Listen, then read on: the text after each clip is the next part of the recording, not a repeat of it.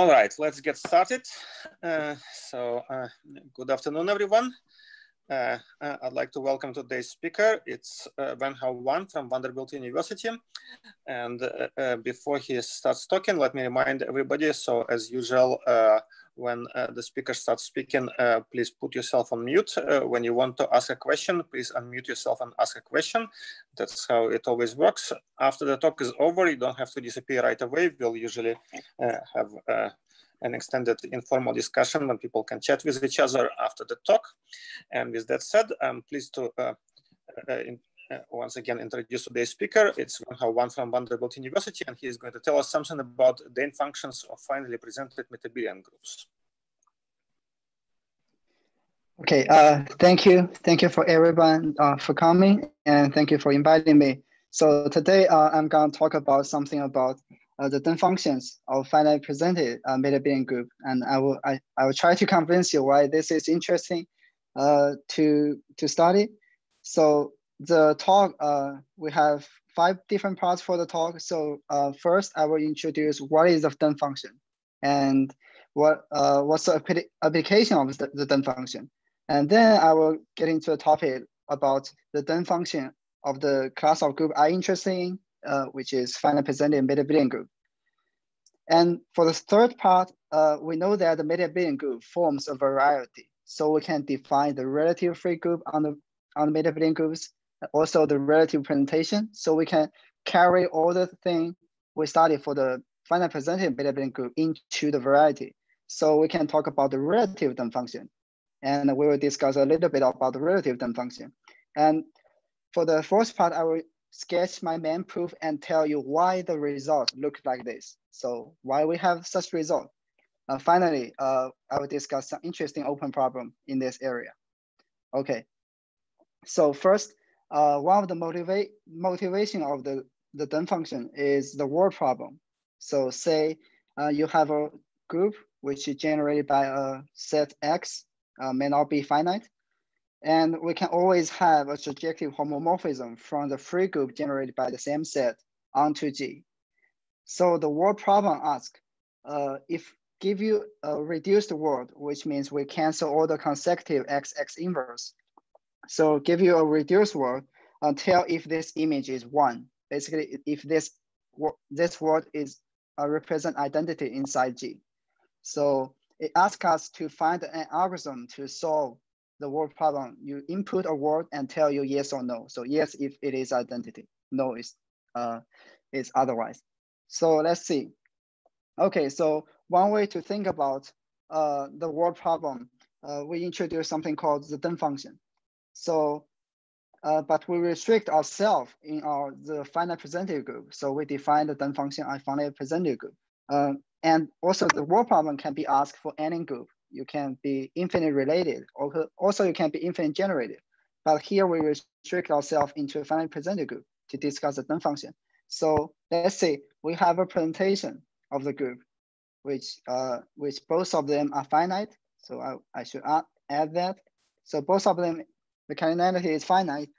Then we can talk about, okay, if a word W represents identity, if and only if it can be written as a product of a conjugates of the relators. So here is a relator. Also, we add the plus or minus 1. So in case you have the inverse of the relator.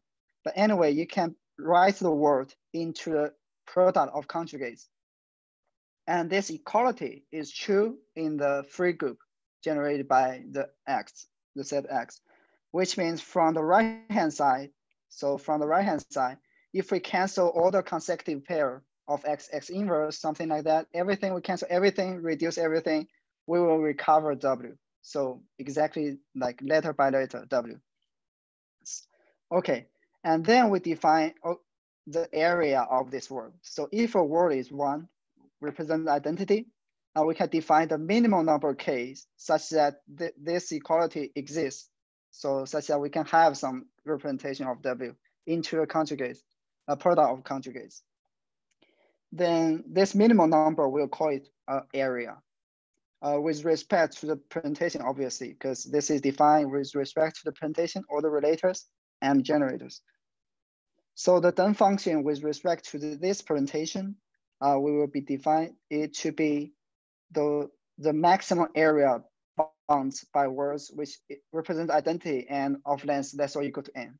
So it's a maximum area a word can bound with a restriction on the length.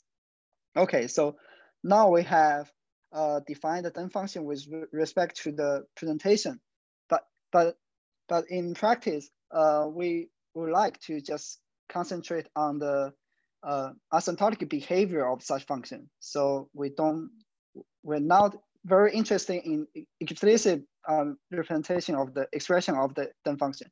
So we define such equivalence relation, which comes from the partial order. So if f is asymptotically bounded by G, if there exists a constant number such that f of n is less or equal to c times g of cn plus cn plus c for all n, for all natural numbers. So we say that fg are equivalent if both f is asymptotically bounded by g and g is asymptotically bounded by f. Okay, so what's nice about this equivalence class? First of all, it can distinguish function like n and n log n. So it is strictly like the n is strictly bounded by n and log n times log n. So it's not equivalent, but it is equivalent for polynomial. So if the n to the d is equivalent to n to the k, if and only if d is equal to k. So for the polynomial of the same degree under this equivalence class, they are the same. Also, for the exponential function with different base, it also the same, like 2 to the n is equivalent to 3 to the n, also equivalent to any c to the n for c greater than 0. So that's nice. We can just talk about the asymptotic behavior of the function under this equivalence class. So Gromov proved that if G is a finite presentative group, and with two different finite presentations, let's say P prime, their Dehn function with respect to its presentation are equivalent. So with this, we can prove that, okay, or we can define the Dehn function of the group. So no longer depends on the presentation. Dehn function of the group should be the Dehn function of any of its finite presentation. So actually, moreover, this Dehn function is also invariant, is a quasi-isometric invariant. So it is preserved under quasi-isometry. Okay, so let us say some results for Dehn function. So the first one, I said one of the motivations is the word problem. So two computer scientists, Metabelian and Otto, they proved that a finite presentative group has a decidable word problem, which means there exists an algorithm to tell if a word is one. If and only if the Dehn function is bounded above by a recursive function. So for the recursive function, you can think just like some computable function. We can always have an algorithm to compute. Okay, so the next result I want to say is proved by Gromov also, like a part of this detailed proof provided by Olshansky and many others. So a finite generated group is hyperbolic if and only if it has subquadratic Dehn function. So which means its Dehn function is asymptotically bounded by n squared, also not equivalent to n squared. And you might know that this is also equivalent to it has linear Dehn function. So it's the same as saying a group has linear Dehn function or it has a linear Dehn function, subquadratic function. So there is no other Dehn function between the linear function and quadratic function. But that's another different topic about like which function can be Dehn function.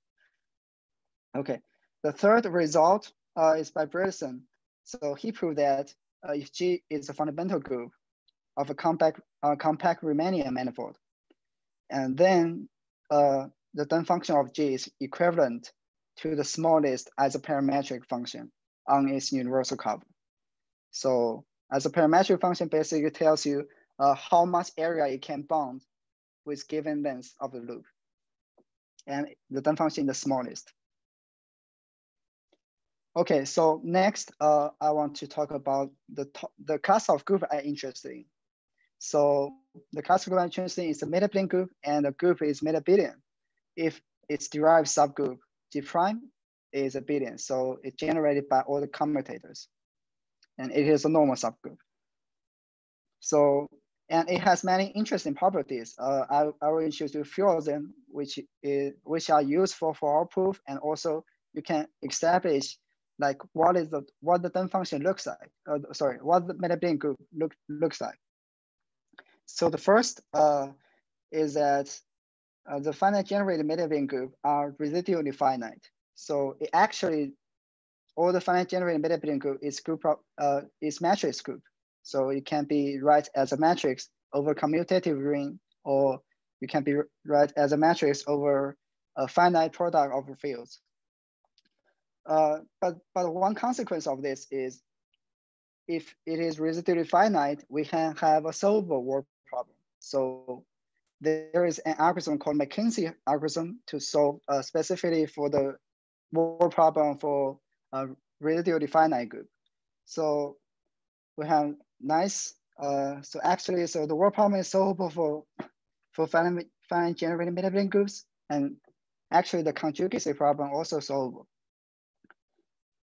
The next property I want to say is the finite generated Metabelian group satisfies the maximum condition for normal subgroups. So what is the maximum condition for normal subgroups? It basically is the same as any properly ascending chain of a normal subgroup is finite.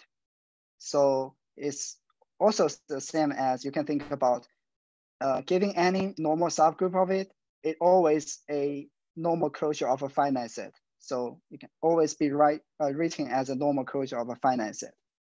So that's interesting.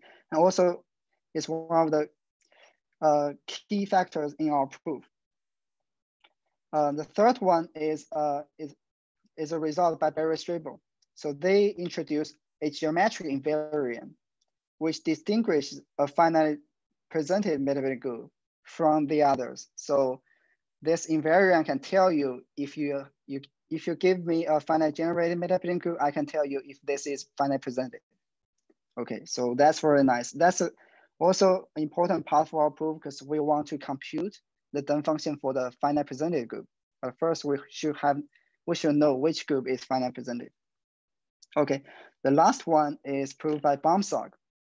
So it says that a finite generated Metabelian group can be embedded into a finite presented Metabelian group. So what interesting about this is, I would say, first, if you recall the Hickman embedding theorem, it says that any recursively generated group can be embedded into a finite presented group. But here, basically, we add one restriction on the groups. So we restrict it to the Metabelian group. So actually, it is very well, this statement is true. So if you replace a Metabelian group by other variety, usually it will not be true, unless the trivial case. Okay. So let's see some examples. So let's see some examples. The first one is people's favorite, Baumsog-Solita group. So for the Metabelian Baumsog-Solita group, if one of them is 1, so the BS1K has presentation generated by 2 elements, and A conjugate by T is A to the K, where K is greater or equal to 2. So the Dehn function of this group is exponential. So for the upper bound of this, you can just prove directly by solving the word problem. So you can prove for upper bound, you can always cause exponentially many relation to reduce the word to 1. And for the lower bound, you can use some technique called Van Kampen diagram. So basically it is a geometric thing. You can investigate, which we call like the T-band, and to say that, okay, at least you must have 2 to the n relations in your word if you want to represent your word into the conjugates of relations. Okay, So that's the bomb size solitary group. So next example is what I call is a bomb size group, which is also founded by bomb size. So the first group is called gamma, which is generated by 3 elements AST, where the relators are A commutes with A conjugate by T, S commutes with T, and A conjugate by S is equal to A times A conjugate by T. So what is interesting about this group is it contains a normal subgroup of Z risk product of Z. So this is a normal subgroup inside the bomb size group.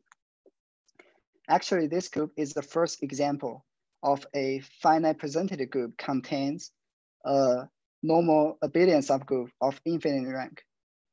So, and if we add one more relation, so if we say, okay, we add the A to the M equals 1, so we just add one restriction on A, it becomes a new class of group, gamma M. And gamma M, you might guess, it contains a copy of Z risk product, ZM risk product with Z. And where this group actually is a Lamplighter group. So if you're familiar with Lamplighter group, you will recognize, okay, this contains a copy of Lamplighter group.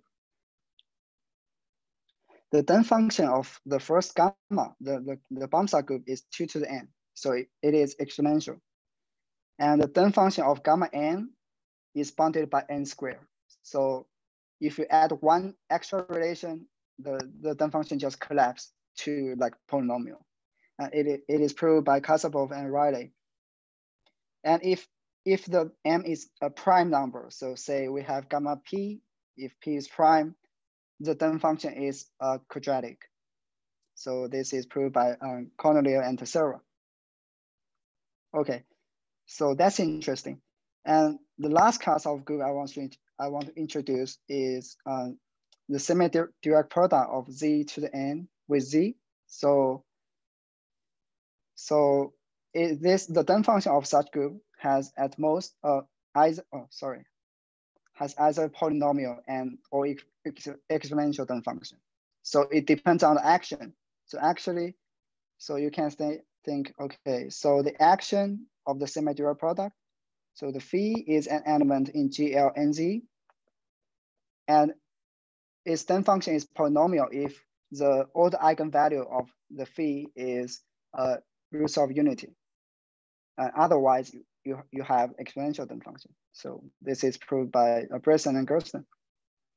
Okay, so here we see many examples. So one thing you might notice is that even though we have different Metabelian groups, they have like at most exponential function.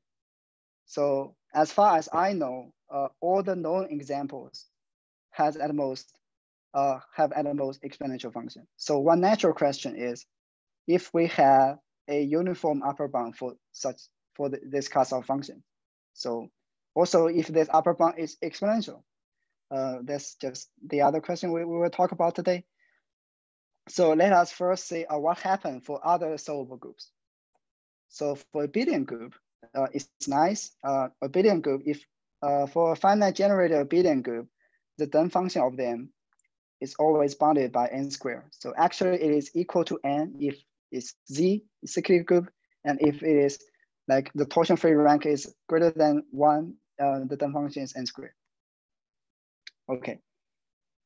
And for the solvable group of derived length 3 or higher, there is one theorem by Kalampowicz, Myasnikov, and Sapir. They show that if you give any recursive function, we can find a residually finite, finite presented solvable group of derived length 3 with Dehn function greater than f. So basically it means that there is no hope to find the upper bound. You can be arbitrarily large. The Dehn function can be arbitrarily large. So what's the case for Metabelian group? That's a question. If does it look like the abelian group, we can have a uniform upper bound, or does it look like the solvable group of derived length greater than 3, or greater or equal to 3? So my theorem just try to answer this question. But before we do that, first let me just briefly revisit one group theorem by Barrow-Strabo. So they classify all the finite presented Metabelian group. So let's see, if G is a finite generated group and A is a normal subgroup, T is quotient, and both of them are abelian, then G is finite presented if and only if A is 10 as a T module. So first, there is a natural module structure on A. So the T just acts on A by conjugation. So we have exact sequence. And let me just try to explain what is a TAM. So let me write the exact sequence we have here. So here we have exact sequence and AT abelian. And T acts on A by conjugation. Okay. So we say, okay, a character or the valuation, some might call, is a chi from the group, the abelian group T to the additive group of real numbers. So the homomorphism, so it basically kills all the torsion elements. So what's left just like the infinite order elements. And then we define, okay, if A is a left module, we can define A star to be the right module with basically the same action. We take the inverse. So the T acts on A on the right by defined to be the T inverse acts on A on the left. So if we have a left module, we can define a right module A star. If we have a right module, we can define a left module A star. So let's see. So if this module is 10, if first of all, the A is finite generated as a T module. So it's generated by a finite element. And also there is a finite subset. So let me highlight this, the finite subset, lambda inside so CA and CA star means centralizer. So the centralizer on the module, such that for every non-trivial character, chi, we have such map. So from ZT to R, even though we define the character from T to R, we can extend it to element in the group ring by setting first, we're setting this is positive infinity if the element is 0. And otherwise, we're setting the lambda. So for any lambda not equal to 0 inside the group ring, we define its so under character, it becomes the, let's see, the infimum of the chi takes T where T is inside the support of lambda. So you can think about elements in the group ring as a finite support function from T to Z. So there's just finite many things. We take the infimum. So basically the minimum number as the result of the chi of lambda. But basically it's saying that there is a finite set such that inside the centralizers, such that you give any character, we can find one element in the finite set such that the result is positive. So we will see how this apply to our theorem later. So that's the theorem by Barrow-Strabo. So here is my theorem about the Dehn functions. So let's say if we have a finite presented Metabelian group and K to be the minimum torsion-free rank of an abelian group T, such that there exists a abelian normal subgroup A, satisfying G quotient A is isomorphic to T. So basically what it's saying is we have a short exact sequence like this, where AT abelian, and we take the minimum torsion-free rank over all such exact sequences. So there are many like exact sequences can be written for G, and we take the minimum torsion-free rank of T.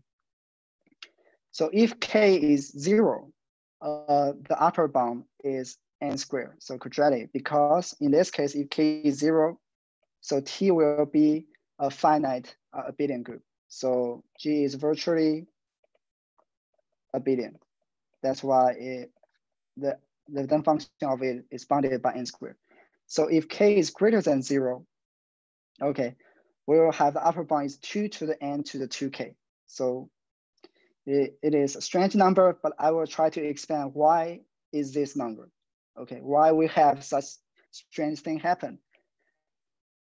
The two consequence of this, immediate consequence of this is, let me say the remark.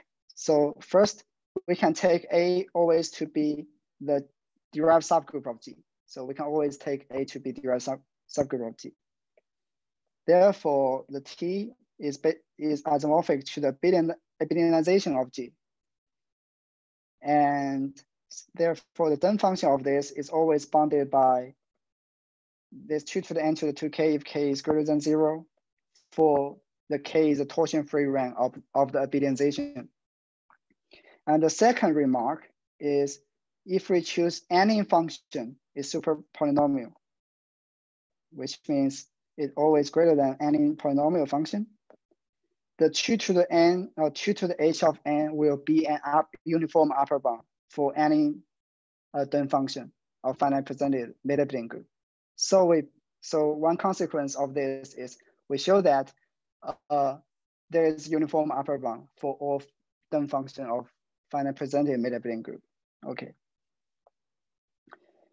So we will revisit this theorem later, but first let me just tell you about all the relative Dehn function thing. So the Metabelian group form a variety, so which means it satisfies a set of identities. For Metabelian group, it satisfies this identity. You will see this also later. So basically, you plug in any 4 elements in the group, this will be equal to 1. So any 4 elements in the group. Basically saying that we can commute the commutators. And the variety of group is closed under the taking subgroup, taking quotient, and taking direct product. So we can define the relative free group, which happens to be the free group in the absolute sense. Quotient is second derived subgroup. So the free group of rank K is the free Metabelian group of rank K is isomorphic to the free group of rank K quotient, the second derived subgroup of it. Okay.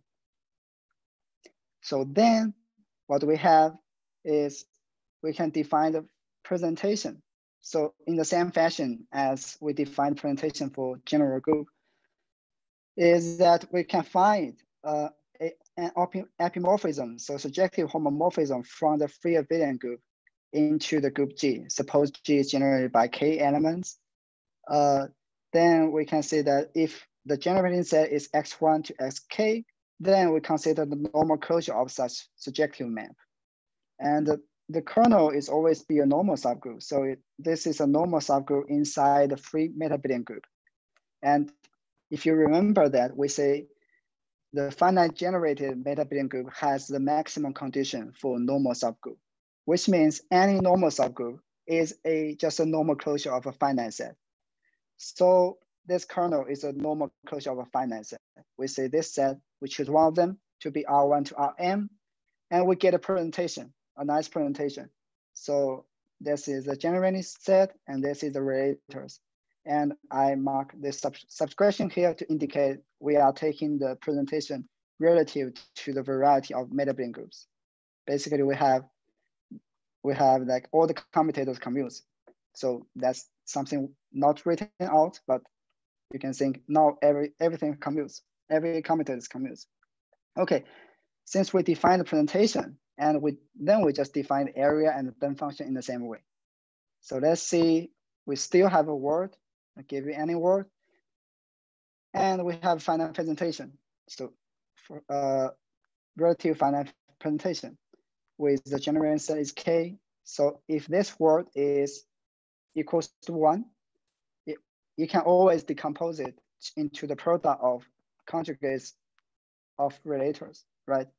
It's the same as the usual case, but in this case, what's different is we're taking the equality inside the free Metabelian group. So we're no longer taking in the free group. what does it mean?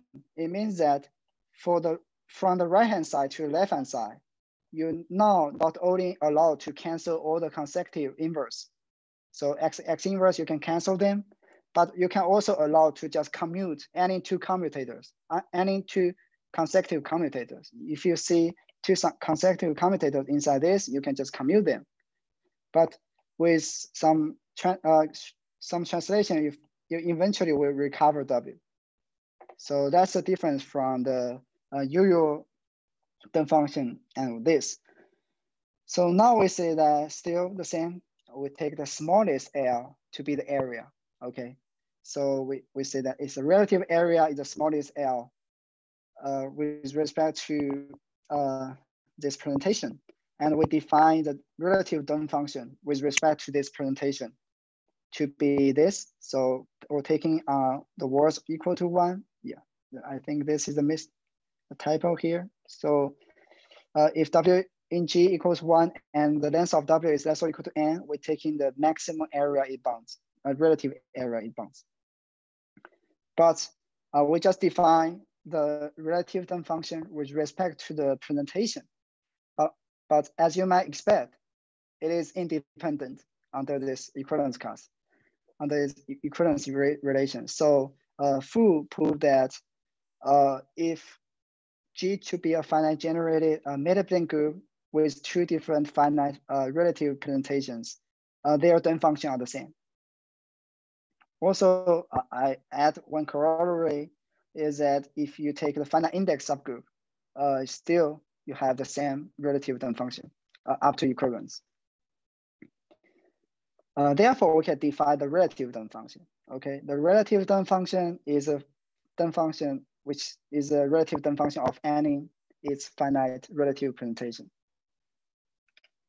So that's nice. We have nice, well-defined relative Dehn function. So let us just see some examples, see what happened for the relative Dehn function. Okay, so the first one is the risk product of two finite generated abelian group. So you take two finite generated abelian group. So the risk product is you take the B copies of A and semi-dual product with B. So that's the risk product. Those type of group, if A, B are finite generated, has a polynomial relative Dehn function. So depending on the rank of torsion-free rank of A and B.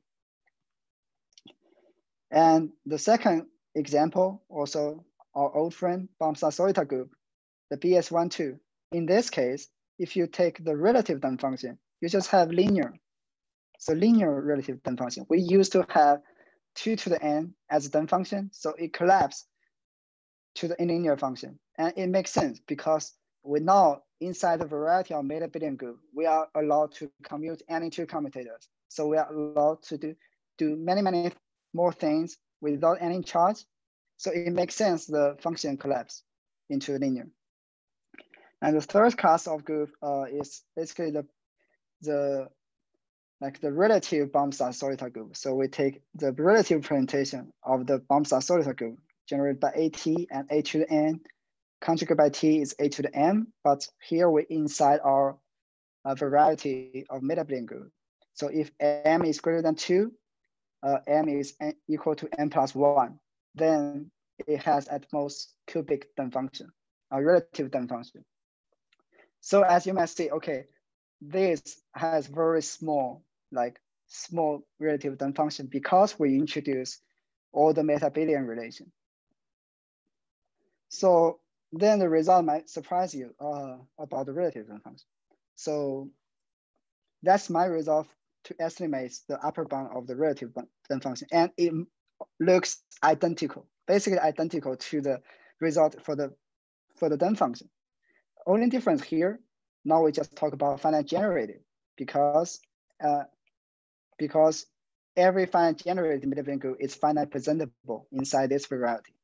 And also here is the relative Dehn function, and still has n squared if k is 0, and k is defined to be the same minimum torsion-free rank, and it is 2 to the n to the 2k if k is 0. So one question, why? Why they should? it does not make sense. We add so many relations, why they have the same upper bound, at least through my computation. So let me just try to expand this to you, okay? So the first theorem I proved that the metabelianness of a finite presented metabelian group only costs exponential. So what it means is the area of such world. So such world is any 4 elements inside the group. We take the commutators of commutators. The area of this is just bounded by 2 to the length of this world. So what it means is even though we add so many relations for the relative presentation, but they only save exponentially cost. So compared to this upper bound, it is small, even though we save a lot, but it's small compared to the bound. So that's why we have the same upper bound. And I will also like explain why we have the 2 to the n to the 2k. Okay, and then the second, yeah, please. So it's obvious that the relative is bounded above by the usual Dehn function. Yes, you're right. Absolutely right. Sorry. Yeah, that's my second result. That if G happens to be finite presented, okay, if G happens to be finite presented, we can have this relation between the relative Dehn function and Dehn function. So the Dehn function sits inside the relative Dehn function, and it is bounded by the maximum from this and the exponential function. Okay. So let's try to explain where the 2 to the n to the 2k comes from. Okay, let me try to do that, but we have to set up everything. So if we are giving a finite presented Metabelian group, and we say that G is an extension of a abelian group A, normal subgroup, and the free abelian group T of finite rank. So here we only consider the free abelian group, because if, for example, if we have if this T is not free abelian, we can always find a finite index subgroup inside G such that this group is a free abelian. And everything preserved under this because it's finite index. The Dehn function is the same, the relative Dehn function is the same, and also you can prove the minimum K is the same. So everything is preserved. So we pass through this nice case. So now we always assume that T is free abelian. And this T is a finite set such that the image of this is form a basis for the free abelian group. And the A just set generates the normal subgroup. It's normal closure of A, and also it contains all the commutators of T. So the picture is like this. So we have a short Lie sequence, and where A is a normal closure of A1 to AM, and T is generated by pi Ti. So all the pi Ti, so pi is a quotient map. Okay, so that's the setup. And from the theorem by Barry-Strabo, what nice about the theorem is we can write down the presentation. So now we have a presentation to work with. So let me briefly expand everything. So generally said, just A1 to AM and T1 to TK. And we have 4 different class of relations. The first one is the Ti-Tj commute. The commutator of Ti-Tj is Aij, and Aij is some element inside A1 to AM. So I know it's a bad notation, but Aij is one of the A1 to AM. So the M can be very large. The second class of relation is basically everything in A commutes, because A is a abelian group, so we need some relation to make A a abelian. So basically A commutes with B conjugate by U, where AB is inside A and U is inside F bar. So F bar, you can think about F bar is a set look like this. So T1, N1, T2, N2, and to the TK, NK. So Ni is inside Z. So this is a set of F bar. So it's like organize every T. So even though T is not a commute, but we can sort of organize it into the nice word. And the third condition basically means that the sum of the absolute value for all such Ni is bounded by R. So we have finite many relations in the second class. So they are just finite many, we only consider up to R. The third class, you might look, it looks complicated, but basically it says that this set, the lambda is coming from the Barry-Stable theorem. So if you remember that if A is a 10 T module, we have a nice finite set, satisfy some conditions. This is the set. And so basically this relation tells you the lambda X on A is A. So lambda is a centralizer. Also the second class of second part of the R3 is basically lambda star X on A is A. Let me write this way, so because lambda star is like right module, so this is the left module, this is the right module, but that's basically those two set of relation tells you just have centralizer. Okay, and the fourth part is a finite set. We don't know what exactly look like because it depends on A. The normal closure of R3 and R4 is exactly equal to A. So we don't know what it looks like, but we know that it's a normal subgroup. So it's generated by, it's a normal closure of finite set. So we have a finite set inside A. Okay, so that's a setup. So to estimate the upper bound of Dehn function. So there are many, one like straightforward way, you just solve the word problem. Okay, you give a word and try to convert it to one and count how many relations you use. So that's my idea. Okay, we'll give a word with length n, and which this word happens to be identity. You can write it as a word, as basically each ui is an element, is a word in T, and all the bi just some elements in A plus or minus 1. Okay, so the thing is we can do some, basically we want to convert this W into a nice normal form of the word, because always better to work with some nice normal form. So we eventually from W, we convert it to W4. So everything inside this you can ignore, but eventually from W, we convert it to W4. So W4 look like a word like A to the mu1, A2 to the mu2, and AM to the mu m. Each mu I is inside the group ring. Okay, so it's a nice word written in from A1 to AM. And what nice, and the sixth step, what I wrote, basically tells you from W1 to W4, we cause exponentially many relation with respect to n.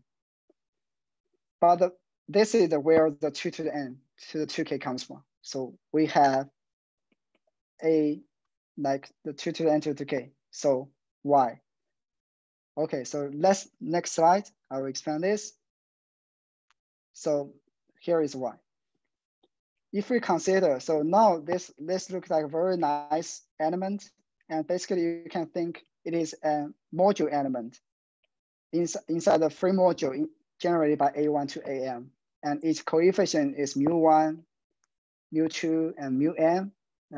Every mu I, remember that it is inside the ZT, so it's inside the ZT module, and it's a nice, it has expression of this.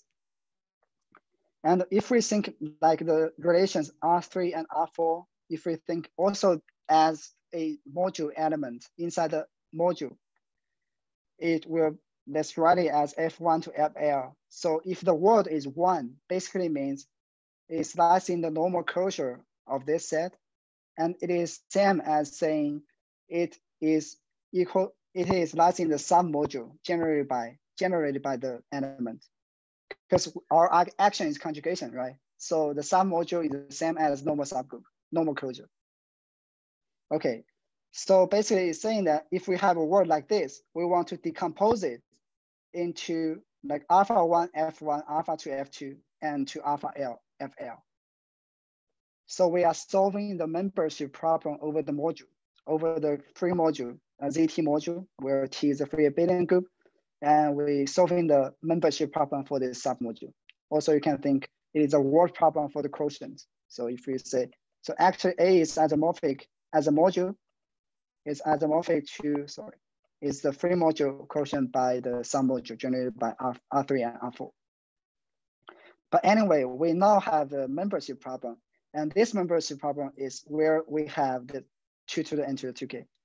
So at least the algorithm I found, so I first found a very huge algorithm which you can have iterate exponential function. So, and then I found another algorithm, like I use a Grobner basis to solve the membership problem. That's nice, that works nice, beautifully, but the upper bound is still too large, but that's the best I can get. And I hope if anyone knows, we have a better algorithm to solve the membership problem for this group ring, we can like shrinking down the upper bound. But so far it's like this. And this is why we have 2 to the n to the 2k. And this is also why, first of all, why the Bamsa-Solita group has very small relative Dehn function, because its module structure is very simple. So the membership problem of the module, remember that, let me just write down the Bamsa-Solita group. So A conjugate by T is A squared. So basically it's a sum, it's idea generated by T minus 2, right? So it's T is same as 2. So it's the element, it's like idea generated by T minus 2. So the module membership problem is simple. And once we add all the Metabelian relation, this part just collapses from exponential to linear. So we don't have complicated module structure. So that's why the relative Dehn function collapse. And also it also explains why all the raised product of all the relative Dehn function of raised product also have polynomial, like small Dehn function, because their module structure is also simple. It's not as complicated as you can get. But basically what I'm saying that if you define the Dehn function of the module, you can prove that the Dehn function of the group is always has a lower bound of this Dehn function of the module. So A is a quotient of the free module by the sum module. But so let me just talk about some open problems. So the first open problem, like throughout the talk, I wonder if we can have the exponential upper bound. So if we can have exponential upper bound, or the relative function, if it has the exponential upper bound for Dehn function, it basically tells you the relative Dehn function also bounded by exponential function. So here's some results that indicates this is correct. So let me just record that Cornelia and Teixeira. They put in 2017, one of the consequence of the result is all the polycyclic Metabelian group has at most exponential Dehn function. So at most exponential Dehn function. But there are many Metabelian group which is not polycyclic. For example, the Bamsa group is not polycyclic. It contains Z response Z. The other thing I want, and so if this is not true, so suppose we have a Metabelian group which has Dehn function bigger than exponential function. How do we find it? So it just go back to the membership problem of the module.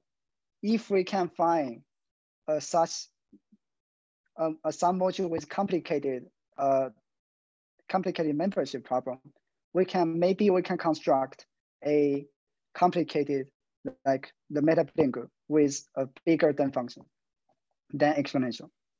But another abstraction is, even if we find such, like we find a module such that the Dehn function, the Dehn function of the module is strictly greater than 2 to the n, even if we find such module.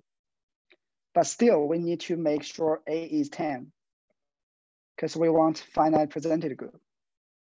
So even if we find such module, it's still not guaranteed we can find a nice finite presented Metabelian group such that its Dehn function is greater than exponential. So that's another abstraction. But let me just stop for this. but we talk about another interesting open problem for the Dehn functions of Metabelian groups. So the question asked by Argentawa and Olsen in 2000, if I remember correctly. So it says that if a finite generated Metabelian group can be embedded into a finite presented Metabelian group with polynomial Dehn function. Okay, so first look at the problem. You may ask why we ask this question. So why we ask if it can be embedded into such groups. Here is two ingredients. So the first, I already told you that a finite generated Metabelian group can be always embedded into a finite presented one. So that's the first part of this conjecture.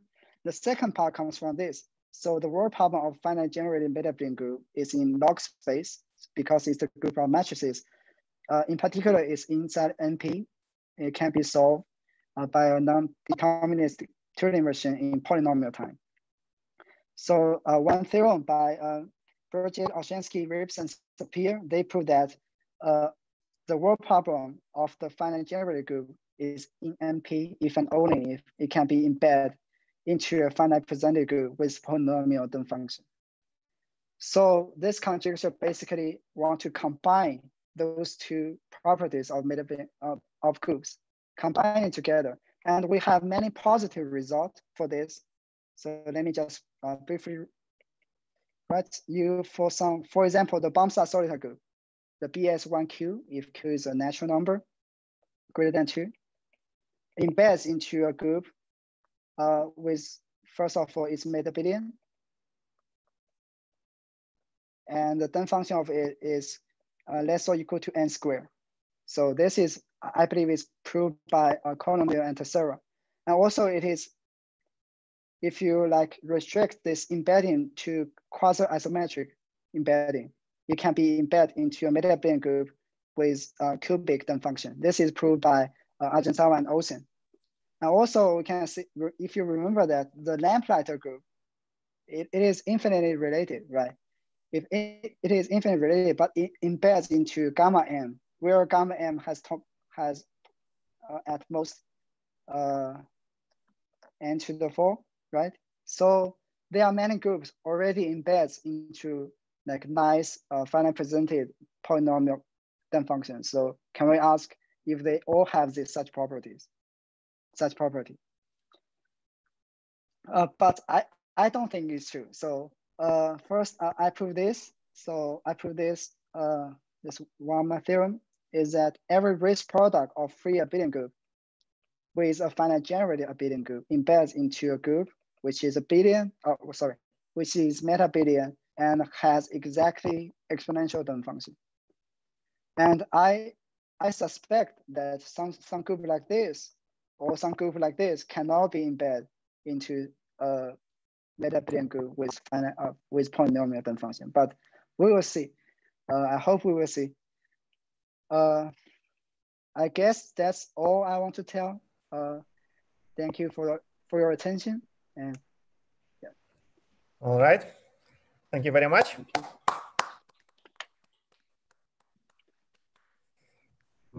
Okay. Now, if there are any questions to the speaker, you're welcome to ask them. So about problem B, like if you take exact, if you take just exact the Baum-Slag's construction. By the way, this is like this result of Baum-Slag of 1973. This is also a result of Remeslennikov the same year. Like it's usually referred to as Remeslennikov. It's so if you take this construction, what happens to Dehn function? It is the same, like if you embed, like take the embedding construction from Baum-Slag's paper. Okay, yeah. So actually, my result is based on his construction. So this group actually is constructed by him, and it has exponential Dehn function. If you just consider this, but the thing is complicated. So if you want to embed arbitrary Metabelian group, so what he do is first embed into a race product of groups which has some quotient here. So here we have some quotient inside this part. So this part, the module structure become very complicated.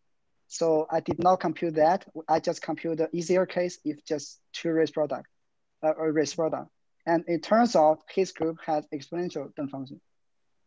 The so other case, I think, simpler. yeah. Okay, and then another question. Yeah. Have you ever thought about the average Dehn function in this? Like there is this Gromov's notion and the work by Robert Young, who is doing average Dehn function for Metabelian groups. Did you does it make sense to do it with, for nilpotent groups? Does it make sense to do it with Metabelian groups? I think what you refer to is like the centralized Dehn function, or like the... No, average. Like, I mean, there are random, basically what it is average in the group. Like... Okay, it's a random word and consider the Dehn function. Basically, like, I mean, how it's average, because for some words it is large, for some words it's small, and then what it is in average. Just interesting whether it's decreasing. Okay. Yeah, that sounds interesting. Yeah, I haven't look at it. I will try to look at it later. So yeah, because nilpotent group is basically behave much nicer than Metabelian group. Like it has polynomial Dehn function and But nevertheless, I mean, in nilpotent groups also the function becomes smaller when you average it. So it is just interesting what is going to be your boundary if you average the function over the group. Okay, that's interesting. Okay, thank you. Very, very interesting talk. Thank you. All right. Yeah. Yeah, it's a great talk. Thank you, and great theorem. So a couple of questions. Why again do you think Z won't embed into a finely presented Metabelian group with polynomial Dehn function? Here is my guess, because there is one notion is called the centralized Dehn function. So we model out. So for example, if G is a group isomorphic to a free group, quotient is the normal subgroup, and we can model out all the relation so basically centralize all the relation. So in the expression, right? So now if we have the conjugates of relators, now it becomes, if we take the same equality in this, everything will commute. So F just cancels, right? So R, Fi inverse just cancel. So what's left? Just some R, some copies of R. And what is interesting of this is it can give you it looks like Q many things. But it turns out you have some groups, some nilpotent group with exponential function, with exactly same centralized Dehn function and Dehn function. And also this case happened to also apply to Metabelian group. You also have some Metabelian group with the same centralized Dehn function and the Dehn function. So, and what is interesting about the centralized Dehn function, because it relates to the second homology of this group. So it's second homology, and the technique to show this thing, basically to find, the Bamsa, I guess there's a paper from Bamsa, Miller, and Short. They use find an element of infinite order inside this second homology, infinite order, and to do something like with this element. So what it means, for example, this group, it has second homology. You can compute the second homology. And because it embeds into a finite presenting Metabelian group, it guarantees that you have an infinite order element inside second homology. So this embedding, and you can have a surjective map from the second homology of this group to this group, right? So it basically guarantees you can find such element. And if we compute the centralized Dehn function, maybe, and also the centralized Dehn function gives you the lower bound. So that's my guess. If you can do something with the second homology and you can show the centralized Dehn function is exponential, and then it implies that the whole Dehn functions should be exponential. So but I haven't proved this, so just my guess. Can I ask? I hope this answers your question. Yes, yes, thank you. Can I ask something rather different? At the heart of your Dehn function upper bound theorem, you said was the membership problem for was it a submodule of a free module? Yes. There's a big commutative algebra literature on these sorts of membership problems, or particularly ideal membership problems, and I'm not clear whether the problem you're finding at the heart of your issues is something that's already been looked at. Are there other things in that literature that can illuminate what you're doing, or give lower bound, or give worst examples, or that sort of thing? Yeah, I hope so. So I look up in the literature. I found a lot of results. First, many results for the polynomial ring, for the Q or the Rx, but our cases kind of like difference is Zx, and also we are consider basically the module. So there is one theorem by Mayer and Meyer. So they prove something like the ideal membership problem of idea inside this Zx, the general problem is exponentially hard, like at least take exponentially space.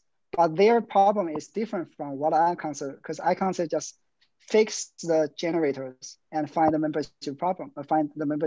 They basically, as a general problem, basically you give all the elements. Sure. So that's as an input, and so it does not guarantee you have the same generator of the idea to guarantee you have the exponentially hard.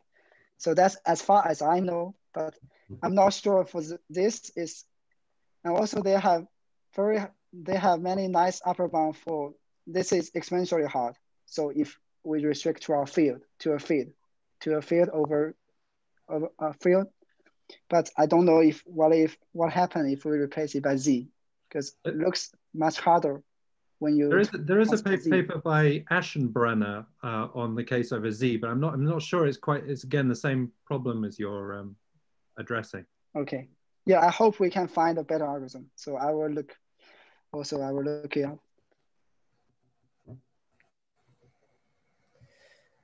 All right. Are there any other questions? Okay, let us thank the speaker again. Thank you very much. Very interesting. Thank you. Okay, so now that I managed to switch to my main computer, I'll stop the recording now. A moment.